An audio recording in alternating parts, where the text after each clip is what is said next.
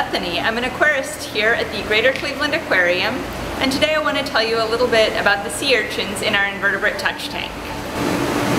So as you can see right here, these two guys look pretty different, but they are both sea urchins. This is our pincushion urchin, also known as a variegated sea urchin, because they do come in a more purple variety and a more green variety.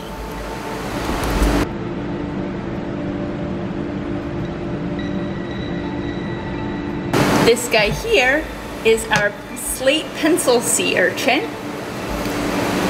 and there are several different kinds of pencil sea urchins, but we only have the one here. So on our pencil sea urchins, they have these thick, heavy-duty spines. They can use those to walk around a little bit like stilts, and they can also crawl into crevices and use those to lock them in place so that they can safely rest throughout the day and then come out in the evenings. So if you touch them, you'll notice that they tend to move their spines towards where you're touching to help add a little bit of extra protection to that space. Our pincushion urchins do things a little bit differently. They have long, skinny tube feet that they use as their primary means of locomotion and holding themselves in place. So they hold on to big rocks that can't move very well, and they also hold on to shells like these mussel shells in order to help change their shape and help prevent them from rocking and rolling in the surf. It also helps shield them from excessive sunlight. One of the other differences between our urchins is what they eat in the wild. The pincushion urchins prefer to eat sea grasses, and the pencil urchins prefer to eat things more like sponges and corals.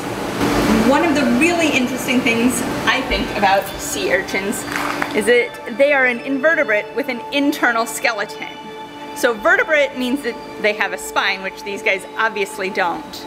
But most invertebrates have an exoskeleton, like a shrimp with a shell on the outside, or no skeleton at all, like your friendly neighborhood earthworm. But these guys do have this skeleton. It is mostly calcium-based, just like yours, and it surrounds all of their organs, just like your ribs do. Their mouth is on the bottom, and their waists come out the top. Some of the other animals you'll see in here include our cleaner shrimp. They hang out. You can tell that they are cleaner shrimp by those long white antennae. They use that to advertise their services on a reef. And you may also see some sea stars. This is our tiger cowrie snail. They are considered one of the more beautiful snails because of that dappled, smooth, shiny shell.